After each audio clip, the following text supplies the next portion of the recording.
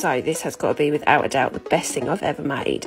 So Jake bought these Burberry sunglasses when we went on holiday at the airport, and I just thought, oi, oi, I'm having that case. So I bought an eyelet kit from Hobbycraft for £7.50, and just with a bit of double-sided tape, I stuck the back part of the kit on the side, put the front part on, and with a hammer hit it really hard just to punch through. And as you can see, it went through a dream. I then did have to do the back piece as well because that was really thick, and once both pieces were done, I popped the eyelet in, and honestly it looked so neat and tidy. I then popped the back piece on and gave it a whack. I then did exactly the same for the other side, just so both sides matched. And then I bought this cute metal chain strap from a small company called Honey and Toast, and then I secured the strap to the bag using the clasp and turned it into the cutest little clutch bag you have ever seen. I can get my phone in there, keys, bank card. It's just the perfect size for a night out. What you're waiting for, Burberry? Sign me up.